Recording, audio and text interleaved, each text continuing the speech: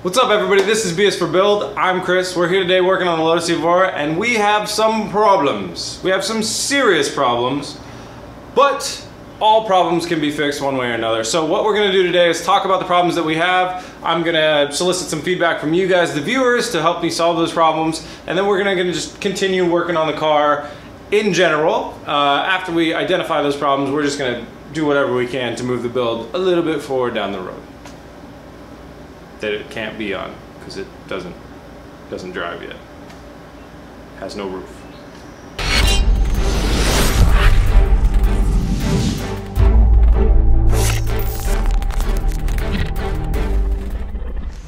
All right guys, so we have a lot of problems and they're not my fault. None of them are my fault. They're all Lotus's fault. Right? Right? Here's one thing. I don't know how to tell you guys all these problems without sounding like a whiny little bitch. I'm not whining here. I feel very fortunate. I can't thank you guys enough for all the support.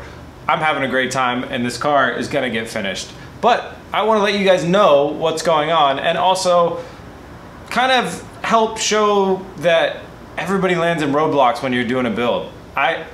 Basically every single build I've ever done, you hit a roadblock where it's like, man, I just wanna pack up shop, go home, maybe come back in a month, but then 1 month turns into 2 months, 2 months turns into 3 months, and then you have a Mustang sitting in your backyard for 1.5 years. So I hear. I don't know. So anyways, please don't take this as me whining or complaining. This is just me letting you guys know what I've learned since the last, like 2 days ago when we were filming last. Let's talk about these bad boys. Pow, pow, pow, pow, pow. Side panels. All right, we have damage right here on the bottom, and we have damage up here on the top. The rear one has a lot of damage in the rear corner, which is like a structural thing to line the car up right with the rear bulkhead, and it has damage in the frame really badly. Those could be repaired, I think, for about $1,000 a piece. Probably $2,000 we get them both repaired. But here's the deal. We can't remove them from the car. Here's what it says in the Lotus documentation. In some cases, it may be necessary to remove another panel. Oh, right, wrong sentence. It is not generally economic to attempt to remove a bonded panel intact for later refitment. Was that British? Angry British. Anyways, what they're saying is it's not generally economic to try and remove this bad boy in one piece. And by saying it's not generally economic, what they mean is it's not possible. They probably mean you'd have to like cut the rest of the car away from it and take a small chisel and chisel the rest of the car away. So, side panels don't come off in one piece is what that's saying. That was from a body damage repair document published by Lotus. So, problem number one is it looks like, although I would like to repair these side pieces, they just don't come off in one piece and they can't be repaired on the car right now. There's no way that you could get scope and that you could get correct angles and that you could do quality work with them being on the car and the way they are right now. I'm not gonna say there's no way. There's brilliant fiberglass guys out there all over the place. But all the ones in my city won't even respond to my emails, calls, whatever. I've literally called people and they're like, yeah, send us pictures. And I'll send them pictures and then they just go, hey, we're not responding at all. And they don't answer my phone calls anymore. It's literally at that level. They want to fix like a crack in a car for $700. They don't want to fix a car on a car for a reasonable price. So, new side panels. They cost $2.2K each and a little bit of shipping fees. There's some in California. We're in Oregon. That's about 1,000 miles away, depending on where they are in California. Looks like we got to get new side panels. So that's kind of a bummer. I really wanted to repair these side panels. I really wanted to save the 4.4K plus shipping. Because it just seems a little absurd to me. But I don't think we can pull them off without killing them. So that's problem number one. Kind of an easy problem because we can solve it with money. You can always print more money or something. Anyways, moving on to problem number two. The second problem that I have is quite cute. If you guys will remember, in the last episode, I was sitting there lecturing something like bullshit, bullshit, bullshit. I should take care of this roof.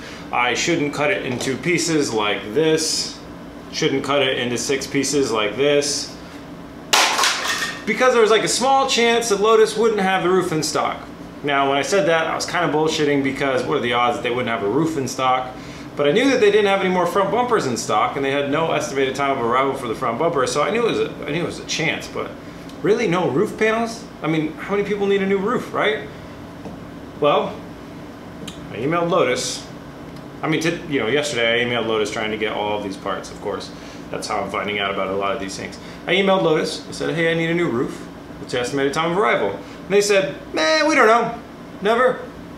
We have no estimated time of arrival for roofs to be produced in the UK.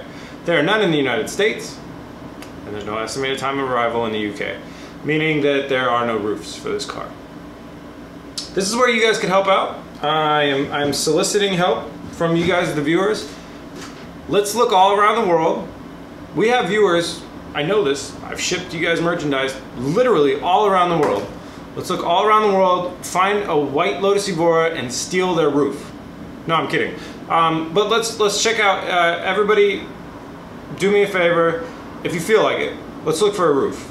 We're all gonna find the carbon fiber roofs that are made by that company. If anybody knows that company and they wanna sponsor this build, let's hit them up. I'm down to do that. I'm desperate, I need a roof. I'll tattoo their logo on my ass. But I'm not gonna pay 4.5K for a carbon fiber roof. But let's try and get a roof. Let's harass Lotus, let's do that. One of you guys in the UK, throw sausages or whatever you guys do at them. And also, let's do whatever we can. If we can find a used roof anywhere that's been peeled off and they're better than me at peeling, I'll buy that roof. But we need to find a roof because Lotus doesn't make any newer roofs and I cut mine into 7 pieces. And then if we don't find a new roof, then I'll get that one fiberglass repaired. But that would be very embarrassing. That would just be a bummer. The roof. Who doesn't have a roof? All right, let's move on to the next one. All right, and for the end of my rant, rear quarter glass right hand. When I do buy my new $2,000 fancy fiberglass panel, they don't make any new glass to put in this place. All the glass on this car was destroyed in the wreck. Actually pretty impressive how they managed to destroy literally every single piece of glass.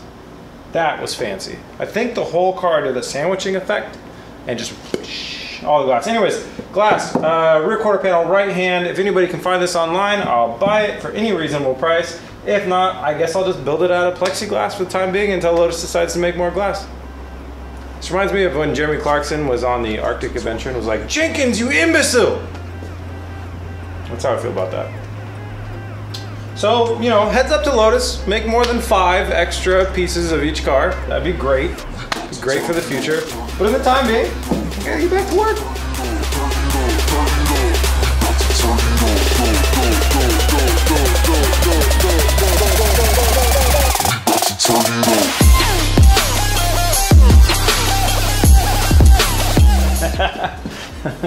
Well, I guess we're getting rid of this panel now. Ooh, toasty.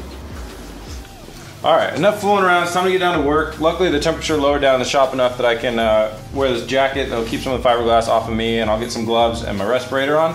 I'm just gonna start making big cuts to start removing as much of these panels as I can and find out more stuff about these. Unfortunately, one piece of bad news is I came down with a cold, so I'm pretty sick. So I'm just gonna work away and get as much done as I can tonight. But if the episode comes out short, I do apologize. I can't control when I catch a cold. It's a bummer, but especially because we got a lot of fun stuff coming up. But I'll just crank away at this all night and see how far we go. Let's get to it.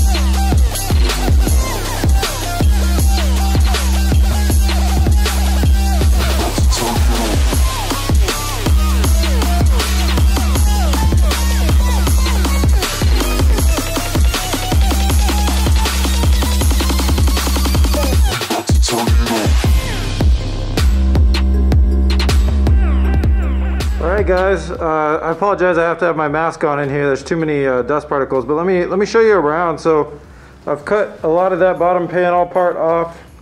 They come in here. So there's like an outer skin and an inner skin. You can see I've trimmed both of those away pretty substantially. And then right here is where I've left the plastic that attaches to the bulkhead. And I'll come back another time when I'm feeling particularly strong in the arms to use the wire cutter and cut through all that. So here's our that's your main roll bar through there, and that's like where the door bolts into, the door striker. So this is actually all coming off, you know, pretty good. When you cut it into pieces, it's not as hard. So that's good for this side, I feel like. I'm gonna go ahead and jump to the other side and do the same thing over there.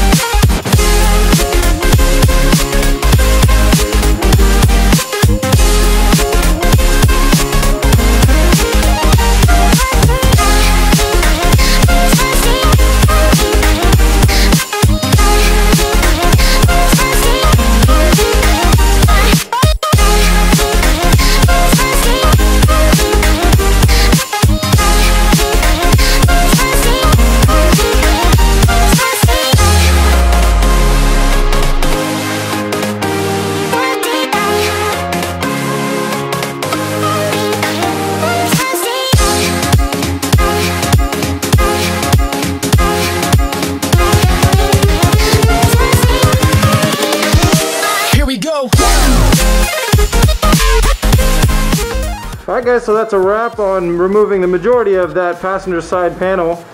You can see we got the majority of the kick plate done and pulled off. The stuff that's on the bottom bolts into the lower skid plate thing, so we'll carefully take that off when the time comes. We have a little strip running up the the rear bulkhead, which we'll remove when we remove the bulkhead. You can see where our windshield frame ends, and then it's looking very bare. This is the most torn down that this car will be in its lifetime. It's not going to get much more torn down from here.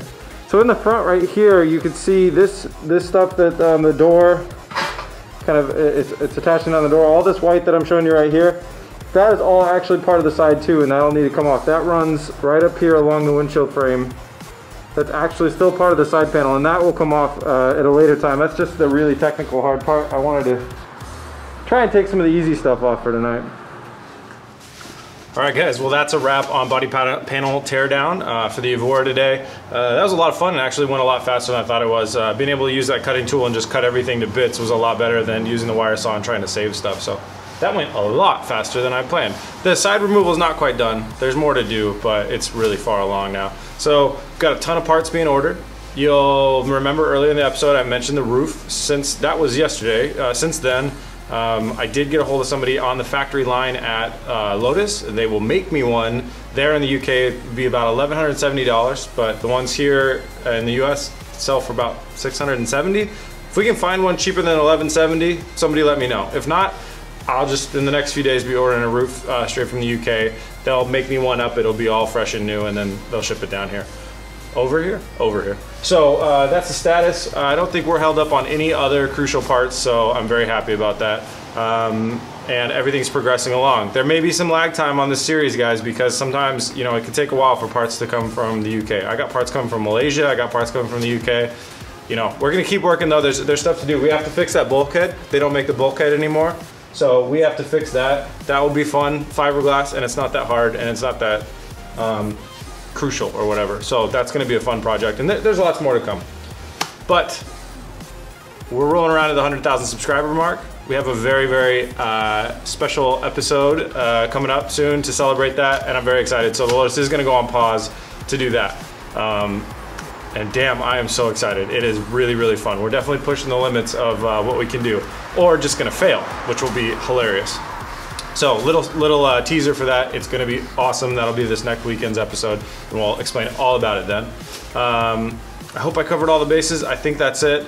Remember to wear respirators, guys. That was a big thing that I had to do today. You'll see that in the video I went through 3 different ones, just constantly upgrading. I have a cold, so definitely don't want to add different crap into my lungs, but yeah, so wear respirators when you're working with fiberglass. It's important. Other than that, I think that's it. You can find us on social media at facebook.com/bsforbuild, and we are bsforbuild on Instagram.